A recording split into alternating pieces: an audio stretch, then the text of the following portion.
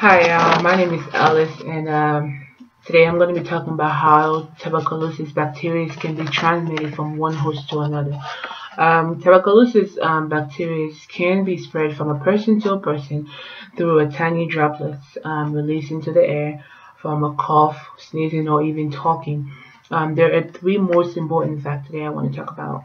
One of them would be many people who are infected by this disease don't get sick right away. However, rather the bacteria remain dormant, reactivating even decades, years, or later. That's when lung diseases and the characteristics cough begins. Secondly, the bacteria can live in the body without making you sick. This is called a latent TB infections.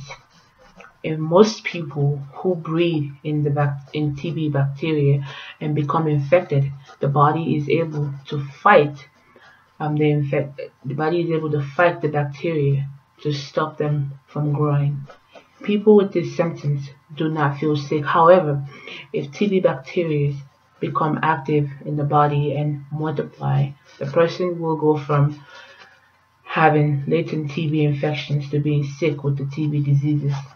Lastly, but most importantly, the TB bacteria become active in the immune systems, can't stop them from growing. When this is multiplying in the body, this is called the TB diseases. People people with these diseases are sick.